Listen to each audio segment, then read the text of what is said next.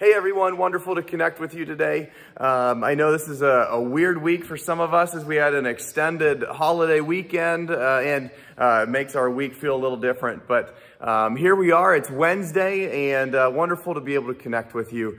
Special thanks to Ron, who filled in for me this past Sunday, and brought a message on this next stage in the Lord's Prayer of give us this day our daily bread. And how, this isn't really, this is often a prayer that we don't, or this part, we use it differently than the context of how it was intended with, us Americans, we don't need to ask for our daily bread. We're really, mostly set. But the context of this in praying for exactly what we need, and Ron just gave us a great example of even how we use and pray for the things that we have. And I loved his illustration of the cornfield, and how he kept saying, God, my crops need rain, my crops need rain. And then he prayed, God, he understood, God, your crops, these are your crops. And I need you to take care of them. And then he ended up having a great harvest. Even in our American culture, the things we have, as Jesus followers, they aren't ours. And so, I appreciate what Ron brought in for this message and the way he shared from his heart. And so, and we hope you'll join us here this next week as we jump into the next phrase in the Lord's Prayer. Each stage along the way, we can pause or we can skip, right? And this next stage is another one where it's forgive us our sins, or forgive us our debts as we forgive those who have sinned or those who have debts against us. And, this is an easy one to say, yeah, but, you don't know my story. And, but I want to share, as Jesus followers, we're called to deal with these things in a different way. And we're called to forgiveness. And we'll get more into it on Sunday, the forgiveness and the justice piece. And we want justice so bad. But forgiveness is what keeps our heart centered with God. Justice isn't what keeps us there. So come back to learn more about that on Sunday. But I want to read from Ephesians 4, 29 to 32, and then chapter 5, verse 1 and 2 as well.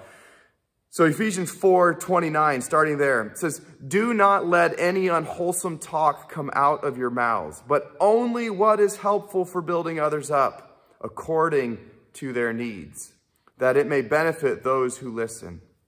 And do not grieve the Holy Spirit of God, with whom you were sealed for the day of redemption. Get rid, verse 31 and 32 here, these are so important for this forgiveness piece. Get rid of all bitterness, rage, anger, brawling, and slander, along with every form of malice. Unforgiveness holds on to these spaces. It doesn't let us move with the heart of Christ at the center of our lives. But then he goes on, verse 2, and we know this verse, right?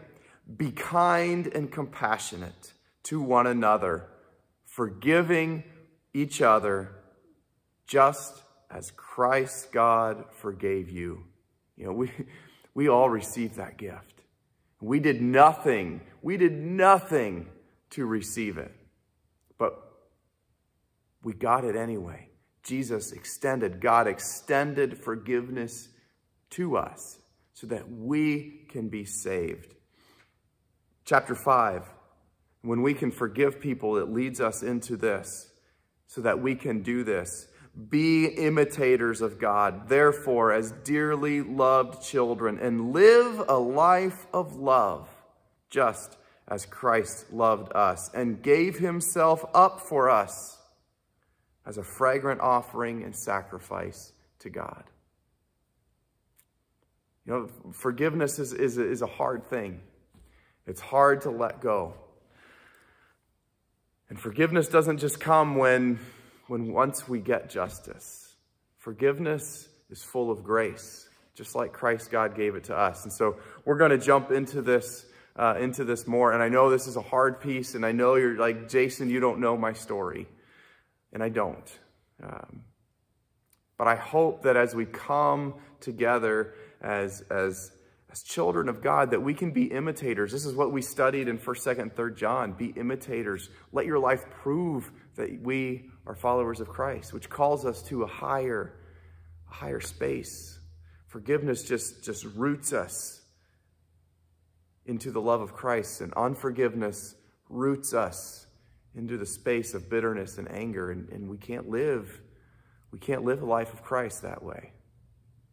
So I hope you'll join us as we continue to study this, as we jump into this another crucial piece. And this is why, this reciting and learning this whole Lord's Prayer is so important, because it just, whether we're just reciting it and they're just words we say, they still impact us as we go throughout our day and engage in life. This Lord's Prayer, like we said, you'll see the gospel message through the whole way. And this is another part of it, forgiveness. I hope you join us. You can join us live at 9:30 on Sunday morning, or you can join us anytime online at olivemc.org, or find us on Facebook, like and follow our Facebook page. Hope you all are well. Have a wonderful week, and be strong in Christ, and let his forgiveness move you to forgiveness as well. Take care.